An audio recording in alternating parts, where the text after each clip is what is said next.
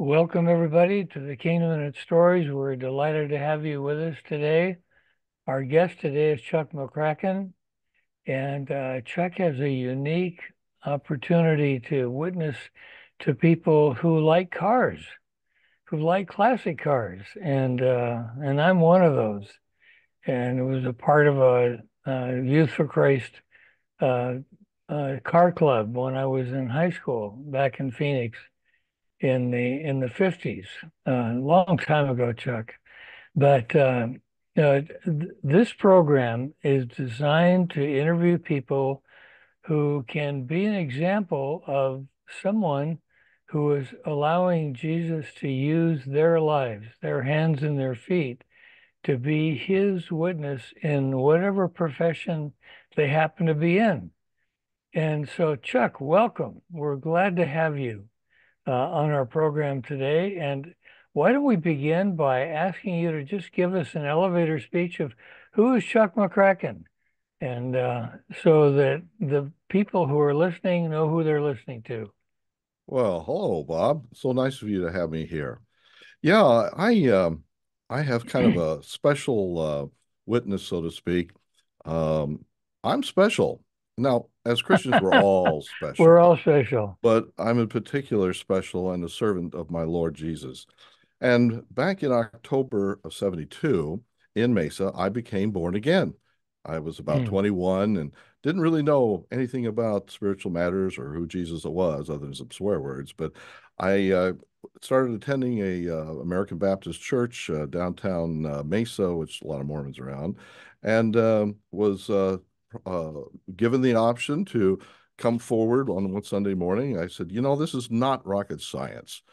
Do I want to go to heaven or do I want to go to hell? Well, in my Okay. immaturity, I said, hey, I think I'll go to heaven. But that night was planned for a Sunday night baptismal. And so I had some relatives and family come over. And that night, a huge storm ran through Mesa, downtown Mesa, and into our area. Hail and huge wind shears knocking out windows and hail about like golf balls and knocked out the power as I was in the back with my little shroud on, getting ready to be baptized with the kids. But they got some candles and they went on with that. So that's something I'll never ever be able to I'll forget. And bet you another will. special day was December of 51 when I was birthed. I was born in Phoenix, but I was an unwanted baby. Hmm. But God knew. He knew what he had planned for me. And then the last special day is April of 52, where a couple decided to choose this baby. And that's how I became a McCracken. Wow. So I have three birthdays that I celebrate. So anyway, Wow. right now I've been saved about 53 years. I'm doing a ministry now under the banner of Team RFC called Rotters for Christ. Like you, in high school, I built my Chevys, raced them at the local drags, and had a lot of fun. And of course, went away from that as you go to college and get into your career and whatnot and family, which I did. And now that I came back kind of to the hobby, I'm a Corvette guy. So I go to car events and I see these peers of mine, give or take 10 years. And I'm going, it's so sad. They just put their whole life into their car to Right. the chagrin of their wife, their kids, their friends. They don't even think of spiritual matters. So, as I now, over the last 3 years, have been going to upwards of 40 events a year, Wow. indoors, outdoors, 1 day, 3 hours, 4 days. I'm there as the Lord's servant, and He knows the Spirit brings these special people to me for me to have one-on-one chats and to influence them and or encourage them if they're already saved. It's just been a huge blessing. Chuck, what do you do? What do you do for making a living? I'm retired, and I Okay. knew as a Christian we never retire. And That's right. so my wife and I spent a lot of time at Bethany Bible Church over the decades, and we're really taught and got involved in all kinds of ministries, whether it's children's, adults, men's, choir, just all sorts of uh, missions and things and ministries with missionaries. So it was just the next step. He's given me skills like this great voice. I sing with it, which is great praise. I can talk to people, and it's just, well, Lord, what's the next step? So there were some other things behind the scenes, but now I'm brought to this to try and bring these people, mostly guys, awaken their spirit to somehow get them to see that, and they know they're in their last days. And once you start talking to them heart to heart, and that's been a huge blessing. Most of these people are honest. They'll give me the truth at every question I ask. So it's just been great to be able to bring them forward, to bring them to awaken their spirit, I pray, and to bring them salvation if it's all possible. But boy, this is a planting ministry. I'm an evangelist. I talk to people I don't know. People don't Wow. know me. Yeah. And I have that first underlying tie of the car hobby. Oh, we just all enjoy it and love it, whether it's racing or car shows or making things. And then I turn the conversation and I start asking them questions like, oh, do you know God? Oh, do you have a church you go to? Oh, what's your Yeah. family heritage? It's just been really an educational thing over the years to be able to talk in a short period of time. I don't have more than a minute or two to start a conversation, get in depth, and they're Right. very honest with me. So it's just been a great blessing. So being retired doesn't mean you're retired from the kingdom of God. No, And sir. actually, it sounds like uh, the retirement has given you more opportunity to do what you really love to do than when you were actually working, uh, what we call a working guy. And Well, I did that for 53 years, so I thought it was time to move on to better things. yes, better, much better. So tell us some stories of that would help us to understand, maybe how you witnessed to somebody and how God worked in their life. Sure, I could spend the next 10 hours, but I'll Okay, try all to right. Well, condense it down to we a only few. have a half an hour, so share with us a few. Well, it's been real interesting. My first year, I knew how to work with promoters, events, and go to these shows or things. And as people would come into my space, I'm usually a vendor. I pay to have a space. Some places don't want us, They say, "Gee, we don't want politics or religion," But overall, people are very accepting. They see this ministry. They want this spiritual influence in their event. I've had So events. Chuck, let me just interrupt. What is your space? Oh, I have a space as any vendor. You might have a 10 by 10, you might have a 10 by 20. It just all depends on the place and how much money I can afford to spend. But I have to pay a fee and apply and have insurance. And our organization helps me with all of those things. But I'm the first one to be doing this in like decades here in Arizona. And this is a car state. But anyway, I see these people. I can't go out and walk around. I have to stay within my, in essence, contracted space. Okay, tell us what is that space? What's it called? Well, it's a vendor space. It's just you pay for this 10 by 10 space and you can put a table, a tent, you can do anything you want for the time that the event is scheduled for. Okay, And a lot of times I'm outside. That's probably the majority. But I do have events like Good Guys and auctions and other things where I'm inside, which I like. So this space is something that I have to trust the Lord, and boy, the Spirit sure works good. Brings people into my area so I can say, "Oh, good morning," or "Gee, that's a nice hat," or "What type of car do you have?" And I start a dialogue. So, for example, I had one man, I was at Good Guys inside. He and his son stopped by, and he looked up at my display, and it really witnesses to anyone who wants to stand and read. And he walks in, and we engage in conversation. He says, "Gee, this is great.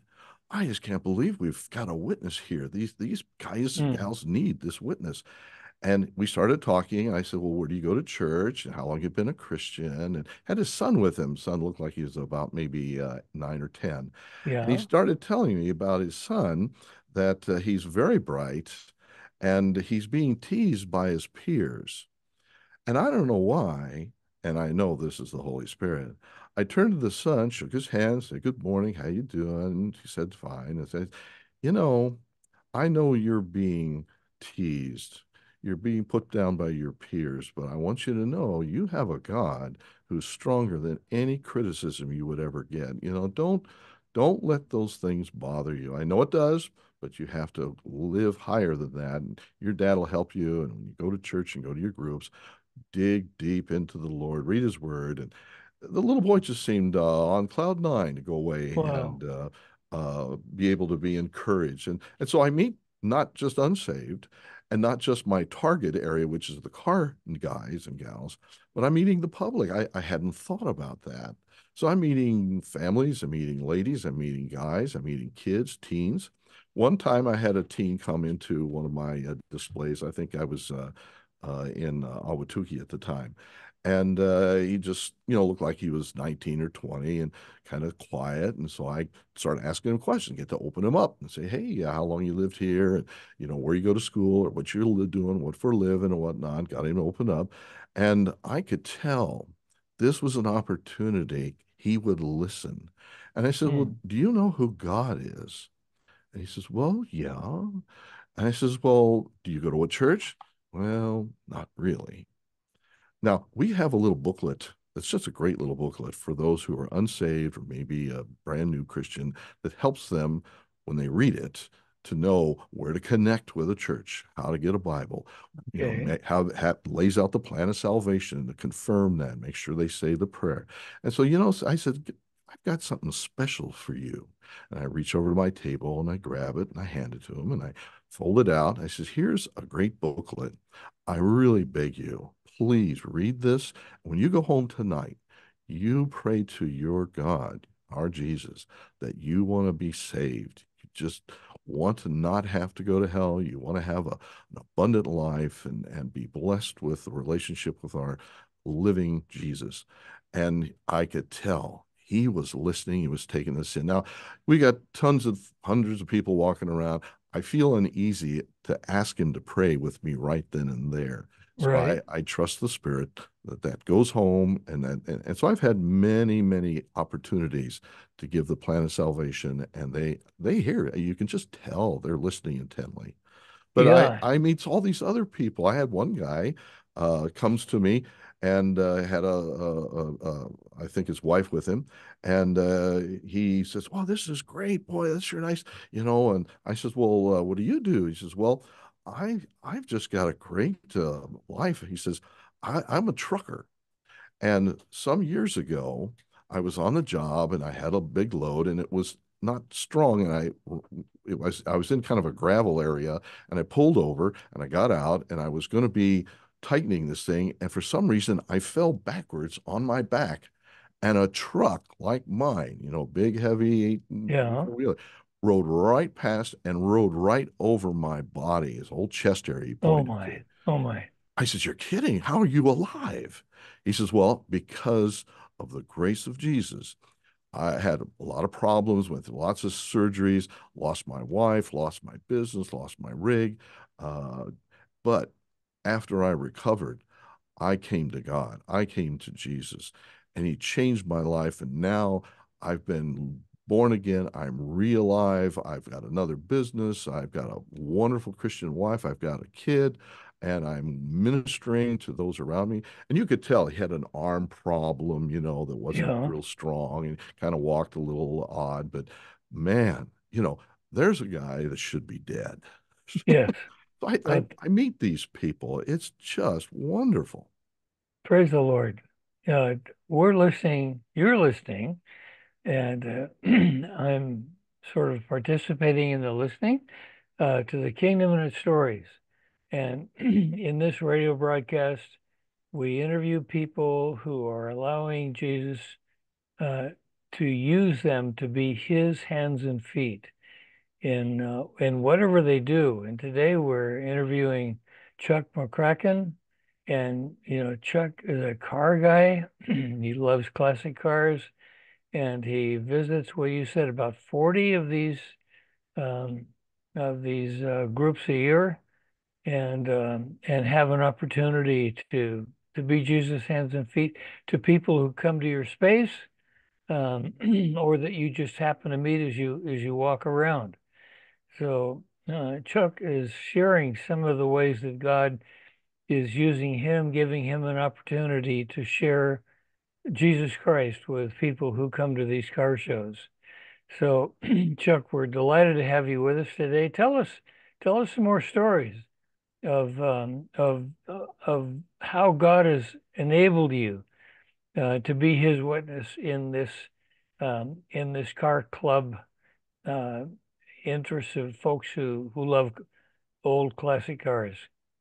Yep, Rotters for Christ. It's a underpinning of teamrsc.org. You go there and see a lot of things. They're a 52-year-old ministry nationwide. There's almost 350 of us unpaid volunteers, and we just go to races and do many things. I specialize in the rotters, the hot rotters, the hobbyists, the collectors.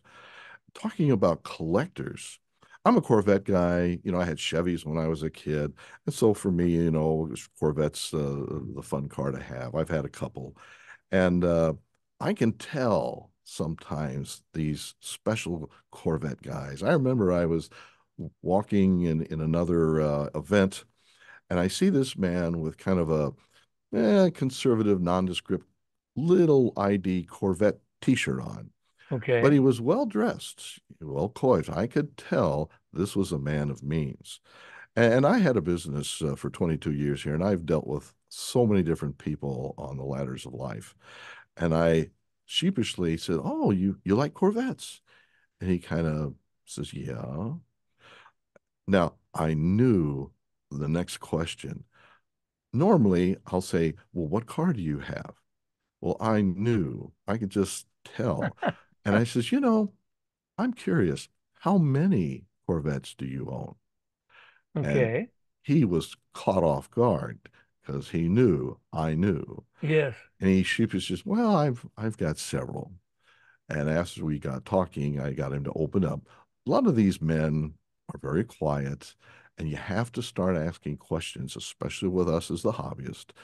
And if you ask a guy, what car do you have? You better be ready for 2 hours of telling you all yeah, the all right, details of the yeah, stats and what he's done and how long he's had it. So I learned how to get into those and shorten that up so I can get to some spiritual questions. Anyway, after we talked for a while, we had a bond talking about some items and details of cars. Now he's an older guy and he has way more knowledge than I would, but I have some knowledge so I can ask some questions or talk sure, about topics. It's a big hobby, the Corvette Nation.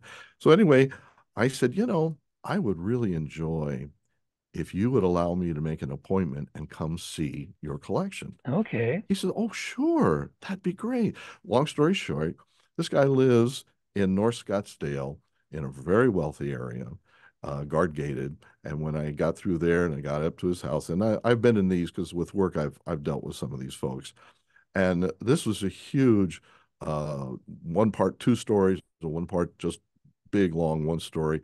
And so in this one section that has a basement, that's where he keeps his 9 Corvettes. oh boy, And there's one from each C series. That's what we call them. So you have C1, okay, C2s up to C8s. And he had one, and some of them were very special. I mean, $1 million or multi-million dollar cars.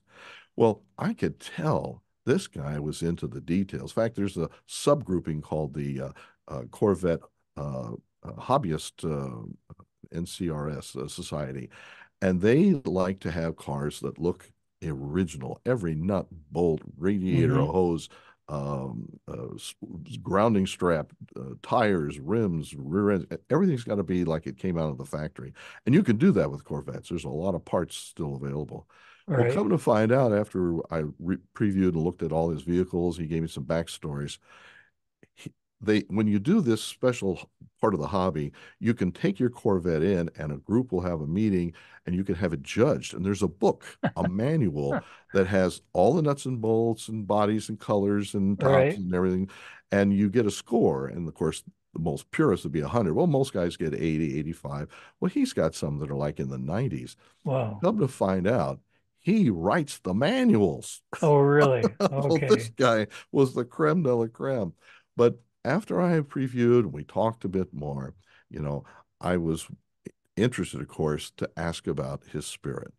Right. So I was asking now, he was older from Chicago and he'd been in Arizona for about 25 years. And this is just one of several homes.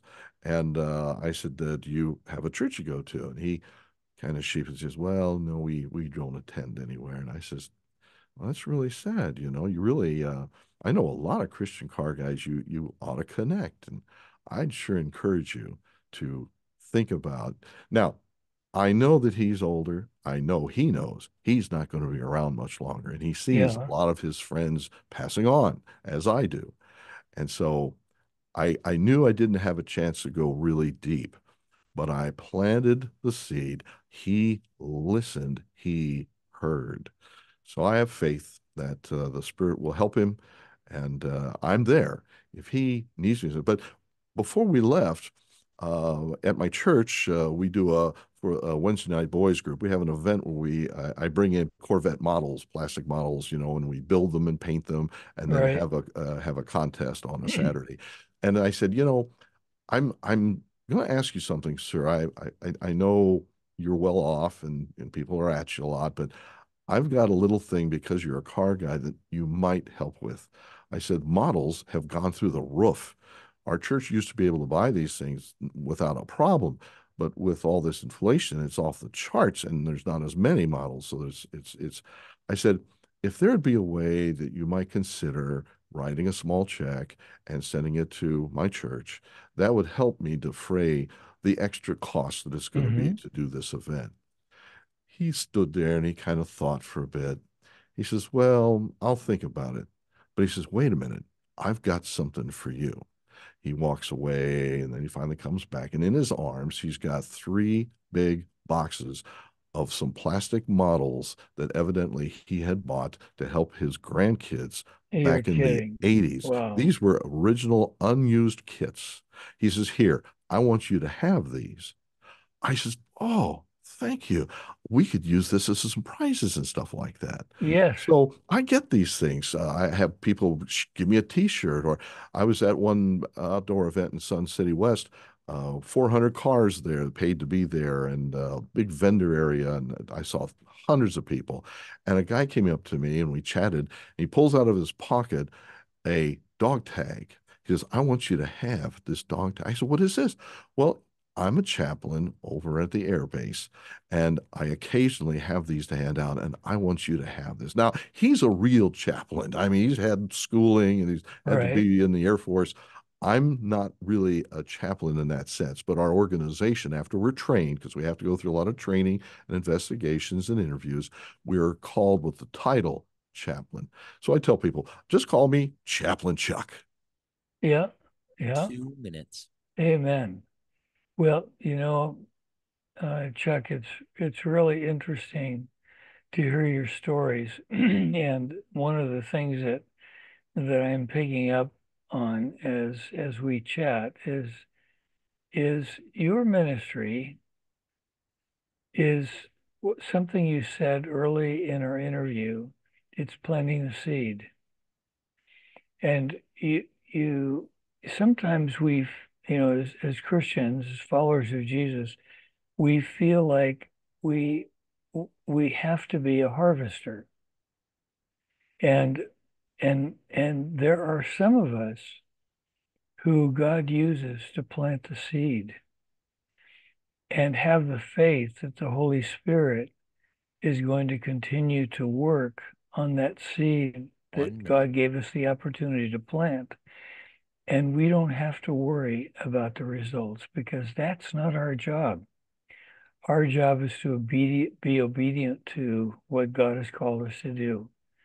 And I really love the stories that you've told, and I love your attitude about planting seeds, just giving the Holy Spirit the opportunity to introduce people to the critically important area of their lives, which is the spiritual area. And so 30 I seconds. really appreciate the fact that you have given witness to what that means in a practical sense. Chuck, we just have 30 seconds left. Do you have a quick word that you'd like to leave with our listeners? Yeah, I am shocked by how the Lord is blessing these little efforts that I give. Um, I'm equipped. I have some skills, and they've been developed with jobs I've had. But those special spiritual gifts, and it might be just one, but sometimes people get more. I'm his servant. I'm there. I'm willing to talk to people, even if I don't feel like it. But boy, he just brings the people, and it's such a blessing. I don't know how long he wants me to do this, but I'm here for the long haul. Amen. Amen. Chuck Kraken, McCracken, thank you so much for being with us today. And the Lord bless you and bless your opportunities to be Jesus' hands and feet.